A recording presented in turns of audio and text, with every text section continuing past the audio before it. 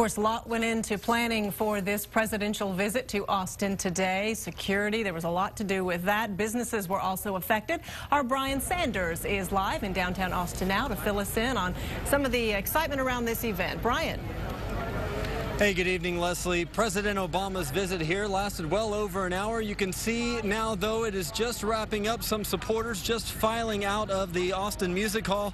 We'll try and set the scene for you outside a little bit earlier. Austin police and other law enforcement arrived by the busloads, creating about a 2 to 3 block barrier around the venue.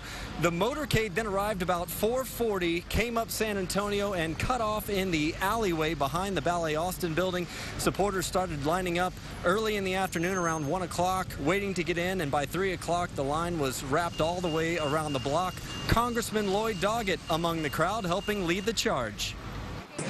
Well, I think here in Central Texas, I've seen a great deal of enthusiasm about this trip. The turnout we have here today, there's no doubt that many people will be voting with their pocketbook as well as their time to try to see him reelected. You know, I'm hopeful for the day when this president and other Democratic presidents will campaign in Texas when this becomes a blue state. I think we're well on our way to that, and our vote here in Travis County is what's going to help make that difference. I need to know.